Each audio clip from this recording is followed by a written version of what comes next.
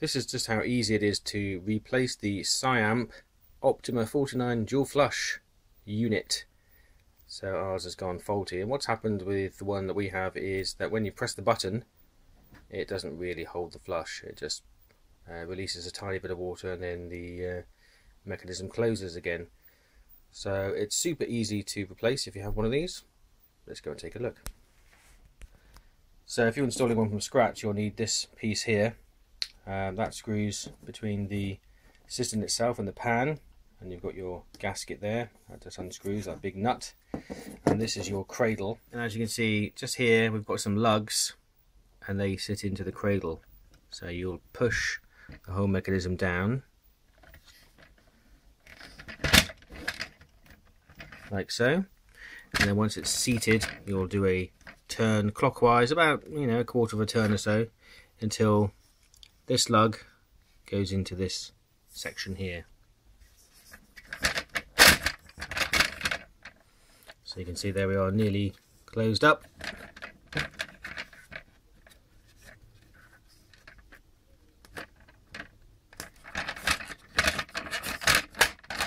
And there it is. So that's how it will be fully assembled within the toilet. So of course this top half and the top half of the cradle will be visible to you when you take off the lid on the cistern.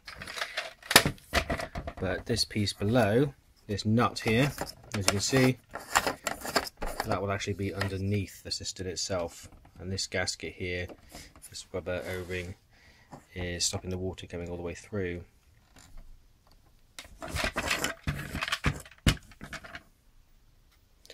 You can see what piece I've replaced actually, because this is nice and white and clear, and then this bit here is all very yellowed, so it's been in there for a long time.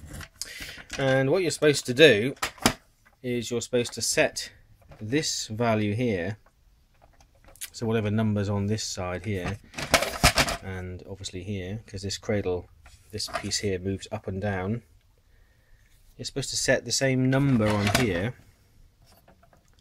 You can see there's numbers here. Let's zoom in so you can see that. There we go. So you can see we're set at number 4, and in theory, according to the instructions, that's supposed to be at number 4 as well. So they're supposed to match. So this is your kind of flush mechanism. So when you press that down, you can see that's lifting. So when that lifts, that allows the water to come out and flush your toilet. So in order to flush, you had to hold the button down until it emptied. You've also got a couple of adjustments, and this adjustment here is supposed to be for your short flush. So the higher the number, by sliding this down or up, is the more water flushed on your short flush. So if it's towards 18, that would mean the maximum amount of water will be flushed on your short flush. And then this control here, that just slides back and forwards. This one is how much water is retained for the big flush. So this is the description here. In some rare cases, the residual water level, amount of water remaining after the long flush, must be increased to ensure the most efficient cleaning. To do this, move the slider valve D, which is this piece here, to the left. The more it is open, the more the residual water increases. So that's keeping water back. Increasing the residual water reduces the volume of water flushed.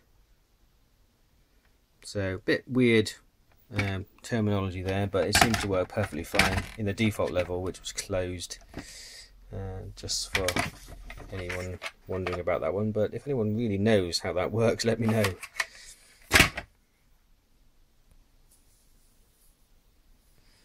And here's a description about matching number 4 here to number 4 in the hole. So there's 4 there, and then there's 4 on the holes. So to adjust the height, you press these tabs in, and that allows you then to raise the carriage. So there we go, we can actually take the whole thing out. and there's the mechanism to lock that into place. There's one of these tabs either side, and when you press it in, you can actually slide that out of this little section here, out of the collar, bring it up and out of the way. But I wanted to see what was inside these, so giving it a bit of a butcher. And that's what's inside. So quite a lot more complex than I thought, actually. So there seems to be this section here is for the short flush adjustment. That seems to be like some sort of float there, doesn't it? You can see there it's on this toothed section connected down here. So when you press and that raises up, connected by this cam here, then you've got this piece here. Take it out by adjusting the section here to adjust your short flush level. All you're doing really is you're moving this float higher or lower within the system itself, within the mechanism. So I guess when you press the short flush, it allows a certain amount of water to leave, and if you have it fully open, that would be near the bottom, so allowing more water to leave. So that short flush would be up here, probably just allowing, you know, a little bit of water out right down here, getting the full body of water out, and that would be the main flush, where that would actually, or should in this case, fully lift and allow all the water to escape until the water's disappeared, and then by gravity that falls back down again. So kind of simple, but also very complex to do the dual flush. But as you can see, common issue here, look. This explains why we were always seeing water seeping down into the actual pan. You can see that's actually cracked, so that's aged. All that rubber's gone hard, so that's no use anymore. To be fair though, what's the age on this? 2008, so it's done pretty good service. But yeah, so it's quite complex. So when you pay, you know, £15 for this, you're getting quite a bit of mechanism. A lot more pieces than I'd expect to see in there. But yeah, so there's your dual float system. One for the short flush, one for the main flush. And there's your manual to get it all plumbed in. So here's the button. So you've got two options here. You've got two sections of the button. If you were to press the small piece here, as you can see the gap, that opens a certain amount. But if you press the main bit, you get a bit extra. Not much. I don't know if you can see that. So there's the short flush, and there's the full flush. So we're talking only a couple of mil. So there's the short flush, and there's the full flush. So just with the light on there, you can see how this sits in there. The piece at the very bottom is the top of the cradle, and you can see the rubber gasket there, and then between here and the actual pan is where that nut is, and this just push down and twist into the cradle, and you'll feel it lock into place. And as you can see, you may be able to see I'm fully down on that small adjustment for short flush to allow maximum water, and then you may be able to see the hole there at the bottom, that grey piece, that's set to closed. The water actually in this cistern sits quite low, as you can see. We're probably only supposed to have 20 mil or so of water there. You can cut this pipe to adjust it, but this is quite a small cistern itself, and it's quite a way down from the top. So when I next replace this piece here, I will allow for more water to fill into here.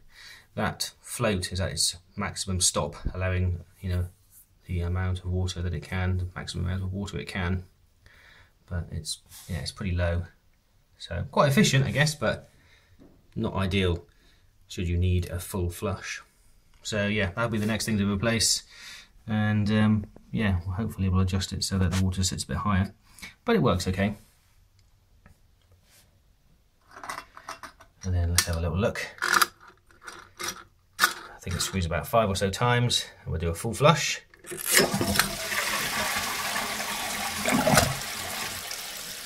So that bit where it lifted and stayed up until all the water was emptied, that wasn't happening.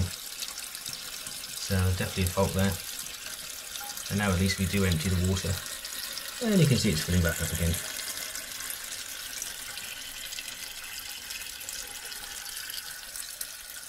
Quite neat. So yeah, that's the SIAMP Optima 49 flush mechanism. Interesting.